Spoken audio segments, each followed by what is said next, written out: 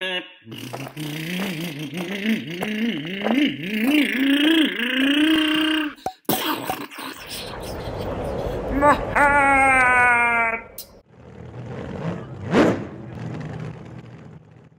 I'm going to start the reassembly process. On the previous video, I worked with the transmission. So transmission is now back together and I need to assemble it. So one of the things to note is those little, you see those little tabs, those little bumps, right? Those are going to go inside of the transmission holes in here. So you're going to hold the transmission, this will go in here, and it'll just click on. That is it. The screws are going to go through the transmission down to this brace, which are these screws right over here. So I'll just set them in. And I'm going to be using my 2mm driver. Now I'm holding this screw just to create pressure, but also just so I don't lose it. That's really the only reason why. So I'm going to drive this one in, close, and then I'll drive this one all the way, and then I'll finish tightening up the other.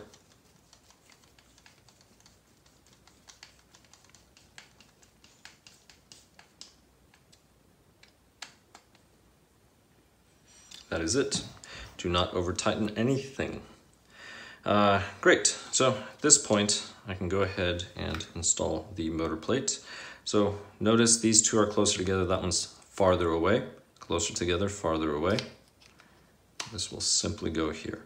Now you may or may not have the motor on, I do.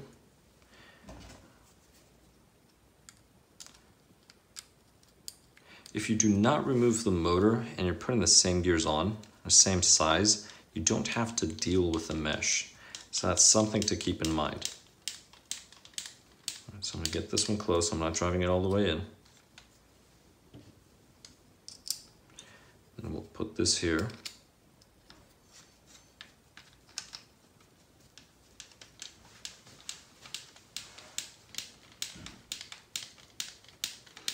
And it's just these 3 screws.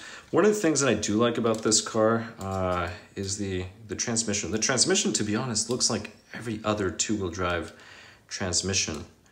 But see if, I'm gonna show you in a bit.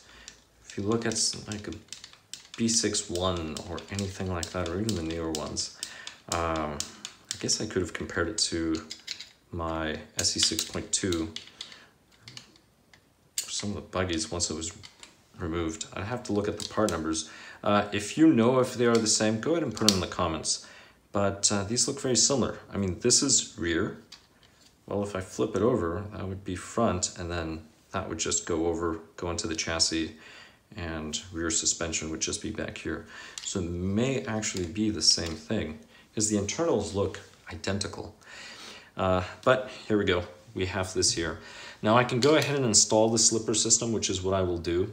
We're going to start with this plate. This is the plate that goes underneath. So again, there's a flat side to the shaft. Just match it to the flat side here. If not, it will not go in. And then it'll just drop in all the way. Go ahead and grab your spur gear, and that will go in. Again, I didn't remove this, so I don't have to worry about mesh. And then this plate will just face down. And again, make sure you match the flat spot. Now we'll have the spring, and the spring has to seat right in there. And then we have this portion, that little hat part. Let's see if you can see. There we go. That goes toward the spring. So the spring's going to go in there. And that is it. Now we can go ahead and install the nut. Nut will go in here. And in order to tighten, we're just going to hold the gear. And this will just go in and tighten the whole thing. But here we have the assembly. It's just 2 screws that goes in there. Now we can go and grab everything over here, which looks like a mess, but it'll straighten itself out. Now that I have this carcass, you can see, so for the bumper, it's just a long screw. So it's actually just 1 screw here, 1 screw here. Rear bumper is going to come out. You have these 4 screws here if you want to remove them from the springs. So this is your spring. The springs can break. Then you have these screws right here. Shock tower. Again, shock tower, I do not recommend aluminum. I'm saying again because I said that with the front shock tower. I do not recommend aluminum shock towers. They bend, and once they bend, that is it. They're worthless after that because they'll just keep bending even if you straighten them out. Graphite or carbon fiber towers, those are great options. But here we go. So we have these 2 screws at the bottom. Now these 2 screws, these are countersunk screws, but we're gonna wait until we install that. And up here, the first screws that I want to place are actually the ones for the shock tower. And I have not finished with the slipper, which is probably what I should do. Let's see, okay, that one goes there, great. Let me go ahead and do the slipper, because that is easier. So slipper, I'm just holding the gear. Slipper, you can go all the way in and then just move it back. I'm actually gonna use 2 fingers for this.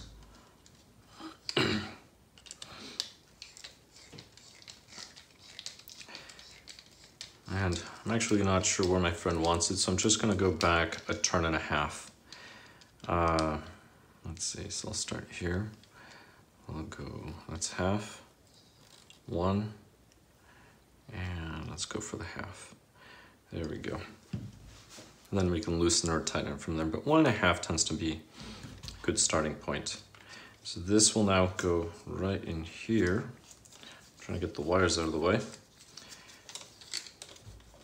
And now that I have the wires out of the way, I can go ahead and set this on top.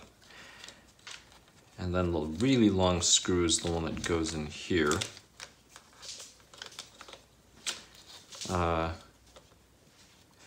Let's see. Oh, the wire was getting in the way. That's what. I push this through. All right, so just so you can see on camera what I'm aiming for this part of the transmission. That's where I want this to sit. But because of those little tabs, let me go ahead and remove it and show you those little tabs. So these little plastic things have to go inside of them. I'm gonna blame the camera because I'm trying to make sure that I'm in view. There we go. Just one angle, perfect. And I'm just going to install this really long screw, drive it in. And so the screw, it looks like it's all the way in, but it's not. There's about 1 millimeter there, but that's because it just pushed the plastic out. So once I start tightening this, it's gonna pull that other side in, which is what it's doing now. You can't see because of the camera, but everything's fine. And that's it. All right, great. So everything is good.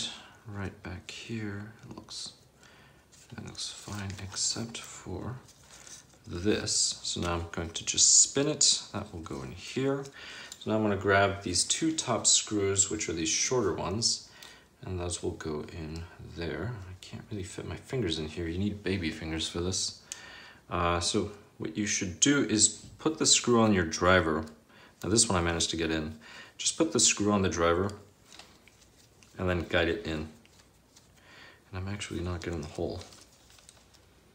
I need to push it to the side. That's the reason why. There we go.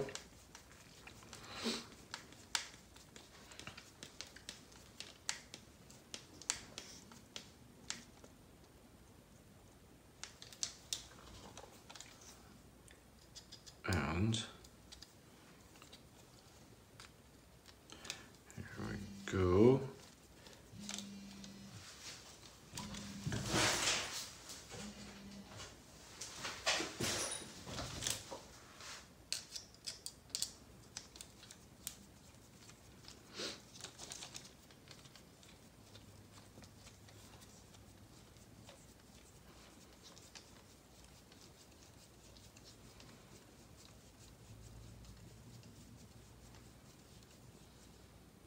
Right in there. All right, so those are in there. And now I can install these 2 screws here from the shock tower, which were the medium-sized holes. I'll go ahead and place those. And remember, these are the front screws of the shock tower. The rear screws are different. Those I set over there.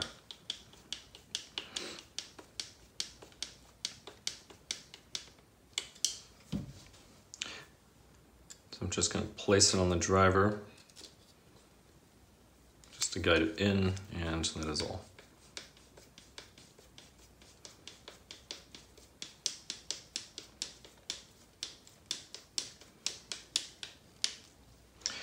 And something else that I'm going to do, might as well, I'll put the cover on.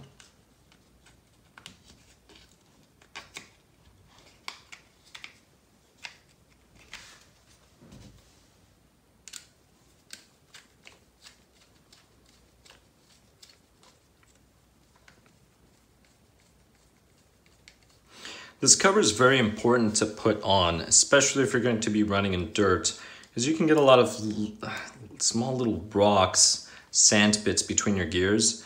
And because this is a 48 pitch gear, you will destroy the spur. So you always want to run this cover. That's one of the differences from drag cars. Drag cars, you'll see them without a cover, but they're generally running 32 or mod 1. If they're running 48, you want the cover just in case you get something in there. All right. Now at this point, I can go ahead and set the link, but before I set the link, I'm going to try to get this shaft. Actually, I don't even need to get the shaft in, just need to get the link. So the link, I'm just going to hold it. I'm going to put my thumb as close as possible to the top, and I'm just going to press in, and that is it. You could also use some pliers and stick some pliers in there. Now I'm going to grab the other side. Now the other side, I already know the arm goes in here. So I need to just press this link inside, and then I'll put the shock on. So again, just do that. You can use some pliers. Now the shock is going to go here, but don't forget to put this little cap on. So now that that is on there, go ahead and slide the shock. And now I can use my driver, 5.5 millimeter driver for that 5.5 nut, and I'm just going to drive it in.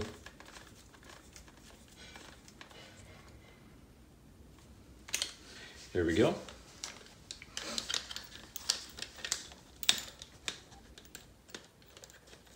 All right. Now, before you set the arms, now you can always remove the links later. I'm going to put the shafts in here, and I'm going to hold these so that they're in there and they don't slip out. If one of them slips out, that's fine. Just remove a link later. But I'm going to go ahead and grab this block. Now I'm supposed to tighten that first. So go ahead and tighten your C block onto that lower plate.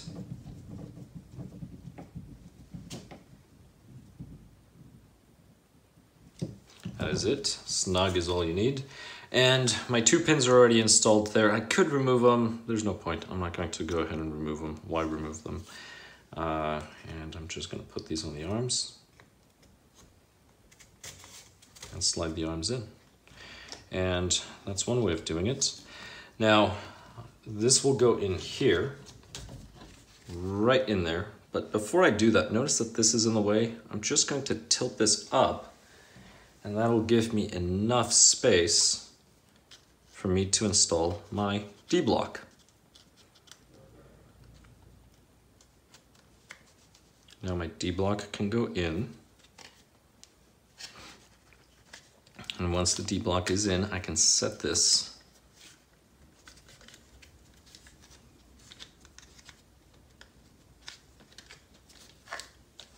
in here.